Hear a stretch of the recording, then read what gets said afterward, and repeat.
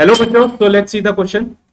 A bar magnet of length 3 cm has a point A and B along its axis at a distance of 24 cm and 48 cm from the midpoint of a bar magnet.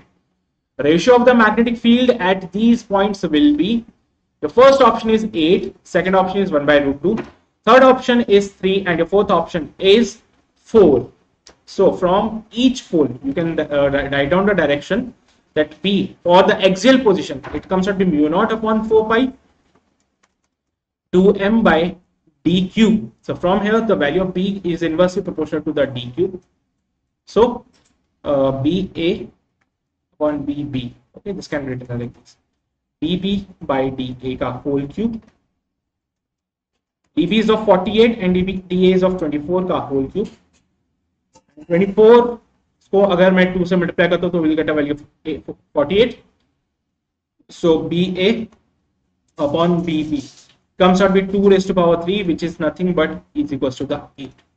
So the ratio of the magnetic field at these point A and B comes out be nothing but 8, जो कि आपको मिलेगा A option में. So your option number A is absolutely correct. And I hope you got the concept of this question. All the very best.